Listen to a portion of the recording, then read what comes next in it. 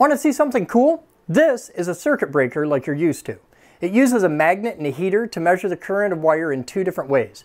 If you pull too much current through a wire for too much time, it opens the circuit and protects your house. There's a complex chart of time and current called a trip curve that determines when it'll open. This is a brain for an antique circuit breaker for one of our power plants.